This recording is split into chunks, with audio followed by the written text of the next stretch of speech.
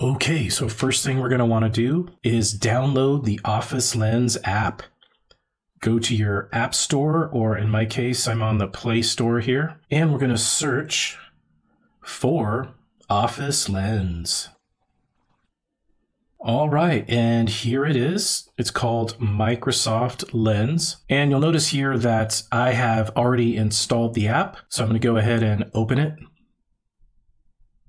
All right, now all I need to do is place my phone above the document I want to scan. You'll notice those red lines there.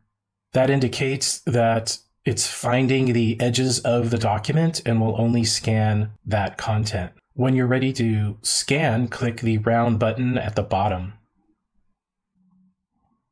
Okay, you can see here that you have the opportunity now to actually adjust the edges of the document. If you'd like to bring those in tighter, you can do that. At the bottom, you'll notice here, if you have other pages to scan, you can tap on the Add Image button here to add additional pages. In my case, I just have one page, so I'm going to click Review and Edit.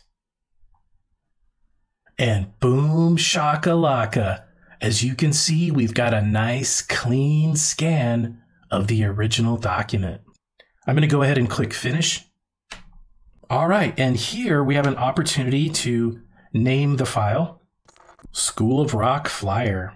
Below that, we can decide where we would like to save the scan.